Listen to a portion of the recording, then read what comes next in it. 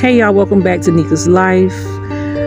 Today is officially Monday. The sun is out, it's beautiful, so I decided to come out to the park to get a breath of fresh air, to breathe a little bit, because it's just one of those days I just don't feel like doing anything. I just feel a little bit under the weather, and I have a lot going on inside of my mind right now that I can't explain to anybody, because you know how the world is.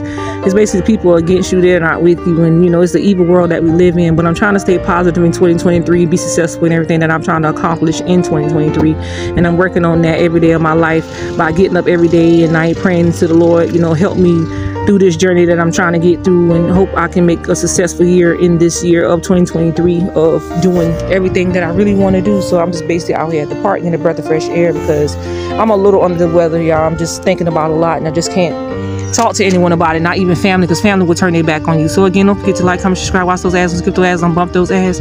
Just out here enjoying the weather, because it's a beautiful day outside and it's not raining or anything like that. So I'll see you guys later.